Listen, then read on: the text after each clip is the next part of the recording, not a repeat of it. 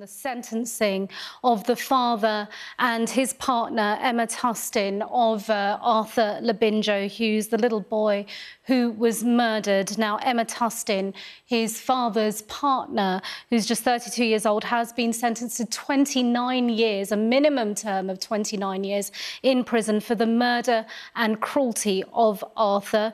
His father, that's on your screens, both of them there now.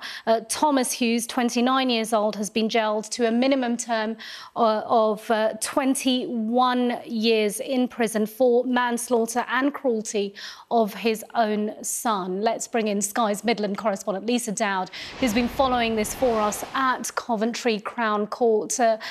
Lisa, you've been hearing some utterly horrific testimony. Tell us what's been heard in court today as far as the judge is concerned. And of course, you've also heard from the grandmother today as well. Well, the judge said that this was one of the most distressing and disturbing cases that he had ever had to preside over.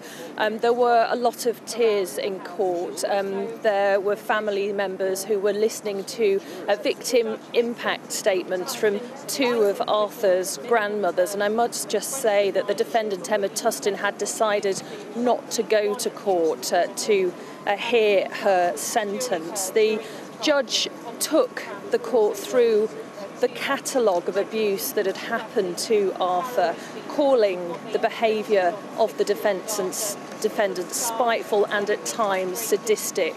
He talked about it having been locked down when Arthur and his father had moved in with Emma Tustin in Solihull in quite a hurried fashion. It was a relatively new relationship and they all moved in together. Arthur had been happy and healthy, and that is where things went downhill.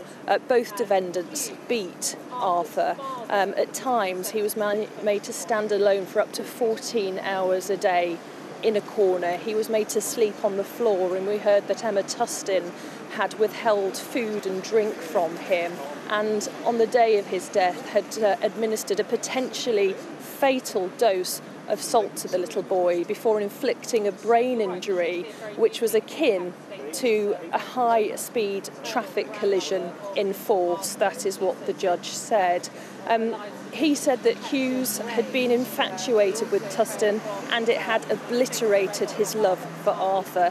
And he talked about the haunting videos in this case and audio of Arthur that we have seen, with him crying out for help, crying out for food, crying out that nobody loved him.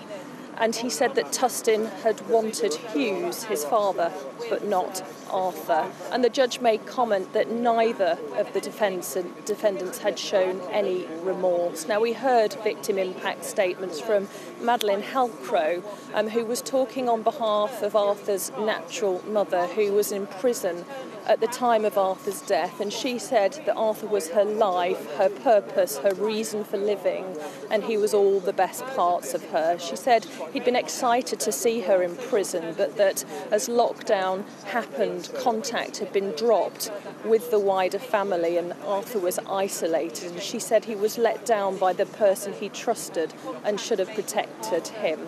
She called herself Mummy Bear, she called Arthur Baby Bear, and she said, "Sleep well, my angel, you are loved." We also heard from Joanne Hughes, Arthur's grandmother.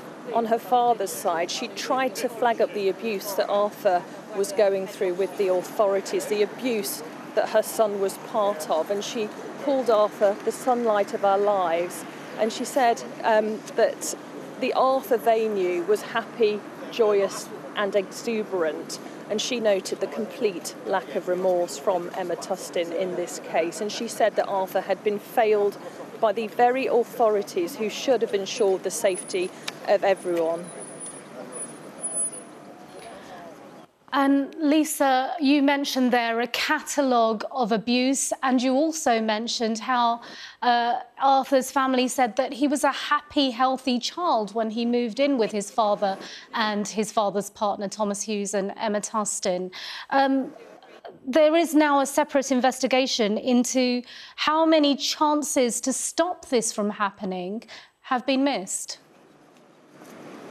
Yes, there will be an independent review of whether more could have been done to help Arthur, and I can take you through a timeline of events that we heard in court. On April the 17th, 2020, social workers from Solihull Council visited Arthur at Emma Tustin's home after his paternal grandmother, Joanne Hughes, reported seeing bruises on his back.